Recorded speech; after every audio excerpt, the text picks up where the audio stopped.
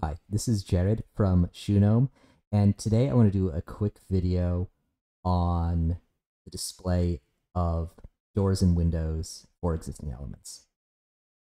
In my template, where I do everything in color and then set existing elements to grayscale, it exposes a weird shortcoming of the way doors and windows are scripted in Archicad.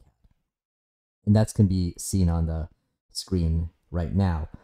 If we look at a door, looks like it's, a bunch of fills. We got the casing in the frame, and then we have the door leaf. Unfortunately, the way this is scripted is the casing in the frame are cut fills, and the door leaf is a cover fill. So what that means is if I change my renovation filter, you can see here everything is nice in color. Then when I set to existing plan, now it's going to override the existing elements. Oh, sorry, new construction. It's going to override everything, where all the cut fills will become gray, but the door leaf is a cover fill, and so that does not become gray. Let me show you what happens if I try and solve this by going to my existing elements and saying override cover fills. If I do that and I hit OK, now not only does the door leaf turn gray, but any cover fills in the plan that were existing also have a gray background. So that's no good. So let me go back and fix that. Manage rules, existing elements, turn that off. So for the longest time, the way I solved this is I went and I selected an existing element like this to edit, and then I went over to floor plan and section, and then I went to the door leaf and I changed these to gray. So I changed that to 4094, and I changed the other one to 92. And that's what I'm doing right here.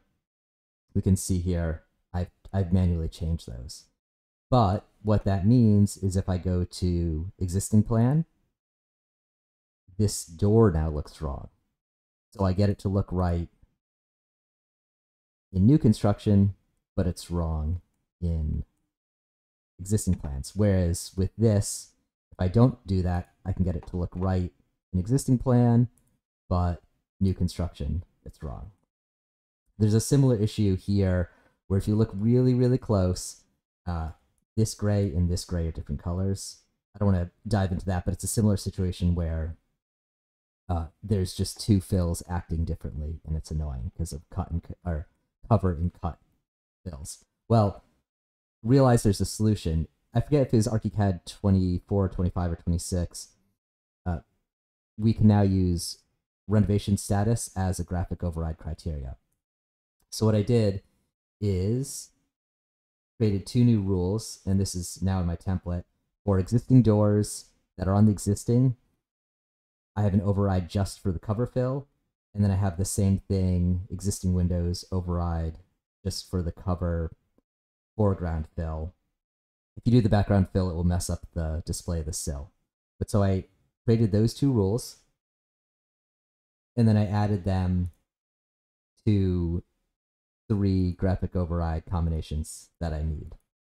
And what happens now is if I go, instead of default zones empty old, I go to default zones empty.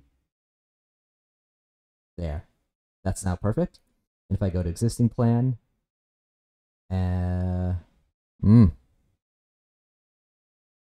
interesting. So I'm going to need a different graphic override for existing plans to return that off. So I'm going to go fix that. I don't want to re-record this video, but I'm going to fix it in the template so that now the graphic override will control that.